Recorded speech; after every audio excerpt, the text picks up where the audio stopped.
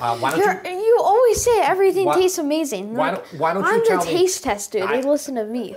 Today we're gonna make minestrone soup. This is a great one, especially for winter when you're just in the soup mood. Here's all those ingredients. Let's get into it right now. You can really mix and match this if you don't like potatoes, if you want more beans, if you want a different mix of beans. There's so many ways to do this. We're gonna start off with pancetta. I have basically a little bit more than 4 ounces there that I just diced up before. That's gonna give a wonderful flavor in the beginning along with a lot of olive oil in it. If you're vegetarian, vegan, just omit this and just use olive oil. You're still gonna get great results. I did 2 fairly large carrots, so it gives me over a cup of carrots, 3 celery ribs, which gave me over a cup of celery, and then 2 medium onions. Basically, it's about equal amounts of the celery, onions, and carrots. I have cannellini beans, and I have butter beans or lima beans. You can also use fava beans. You could use borlotti beans. Tomatoes, I have 14 ounces. These are just datterini, means little dates. But if you have a standard 28-ounce can, just use half of that can. Or if you like more tomato, you could use a full can. Parsley will finish it up. We have Parmigiano Reggiano rind. I got 8 cups of vegetable stock, 3 medium potatoes, about 2 cups worth. Gonna go in towards the end. It's gonna make it thicken up the soup a little bit. It's gonna give it a great flavor. And then thyme is gonna go in the soup too. And finally, we have the kale. This is dinosaur kale or Tuscan kale or a bunch of other names. What are the other names? Lacinato or black kale. Thank you.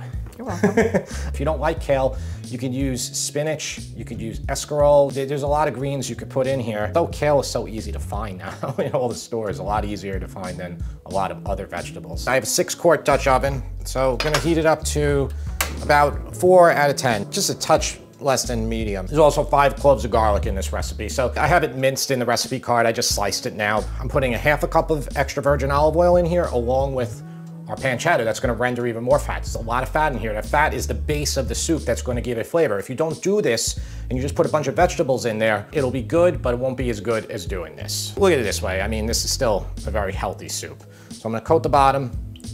And then in addition to that half a cup, we have our 1/4 pound of diced pancetta. At this heat level, probably about 10 minutes to render the majority of its fat. We want most of the fat to render instead of just throwing it in, because that fat's gonna give a lot of flavor to our veggies when we saute it all. And while that pancetta is going, this is our thyme. And just to make it easier to fish out later on, you can tie it up. Okay, so our pancetta is definitely close. We're gonna get our carrot, celery, and onion right into the pot. And just mix it around and coat those veggies with that delicious pancetta fat and olive oil. You give this a little sprinkle of salt to accelerate that water release. Let's give this about 10 minutes. Let these veggies get nice and soft. After you did about 10 minutes in there, then you can get your garlic in. And we'll let that go just until it gets fragrant.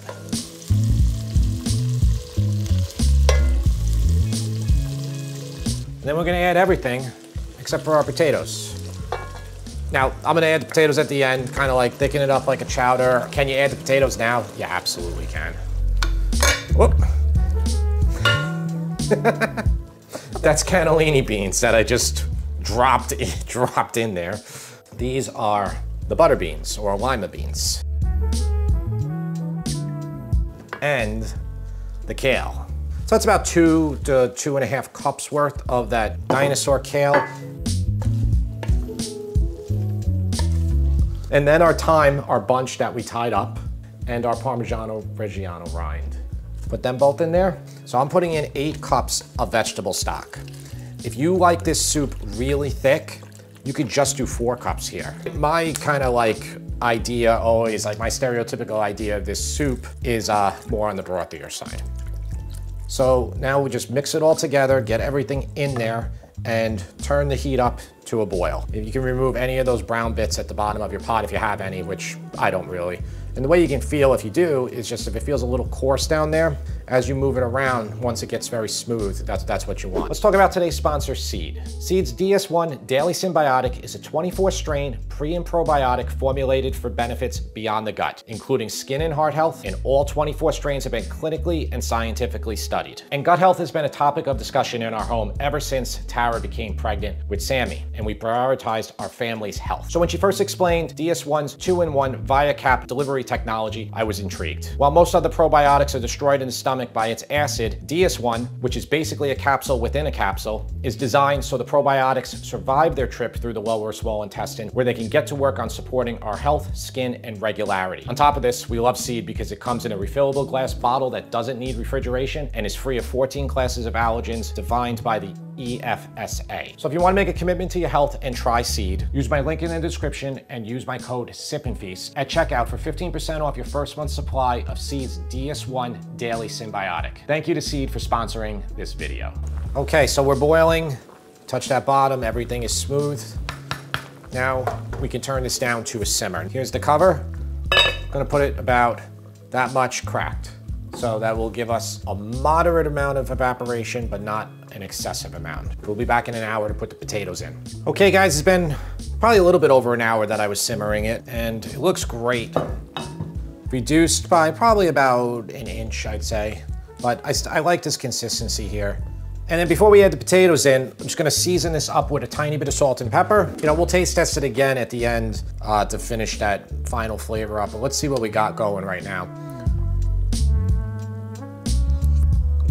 It's pretty good. Maybe I'm gonna put a touch of salt, but probably gonna have to add a little bit more because we're gonna put these potatoes in right now. And we have 3 medium Yukon Gold potatoes, which that's about 2 cups worth of potatoes, maybe a tiny bit more. Adding these in right now is gonna add to the substantialness of this soup. It's been like 15 minutes. Potatoes they're close to fork tender. I tried a couple of them. Go like that, or just take a bite of one. That's all you have to do. I'm gonna put in a good amount of that parsley. I'll save a little bit for the garnish. Mix that through, and we're gonna taste test, and we're gonna season up one last time here to get it perfect. You can also fish out your thyme now that has served its purpose admirably. So I tasted it, salt, maybe a touch more. We'll definitely put a good amount of pepper in. I love it with just a good drizzle of extra virgin, some grated Parmesan cheese. And speaking of Parmesan cheese, there is the block in here somewhere, the rind, I mean, that we can fish out. People are always like, what did you do with the rind? What happened to the rind? They say, did it disintegrate? It doesn't disintegrate. It is right here. And you can eat it now. It's completely edible. We're gonna get the taste tester down right now.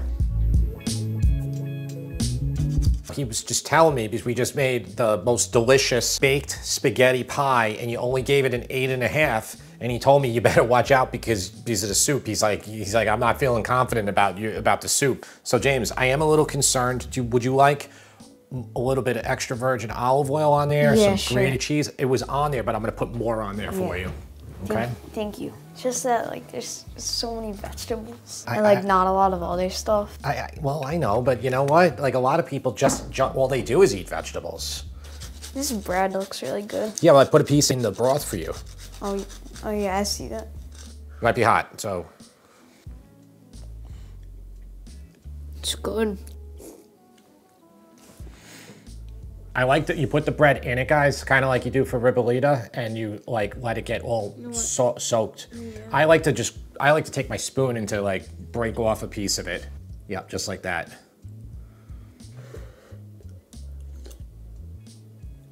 It is pretty good. It's better than I expected. That doesn't really mean much though. Well, why don't you give it a rating? Okay, yeah. Okay, here's your card and marker, please don't. I don't know if I'm gonna eat anymore though, because I don't really like it that much. That isn't good. That is not a good sign. All right, I'm not looking. All right. He wrote, don't ever make soup again, Dad. 7 3/4, I'm rounding to an 8. That's not bad. That is not bad at all. I'm gonna give it a 7.5 actually. No, we'll 7 3/4, fine.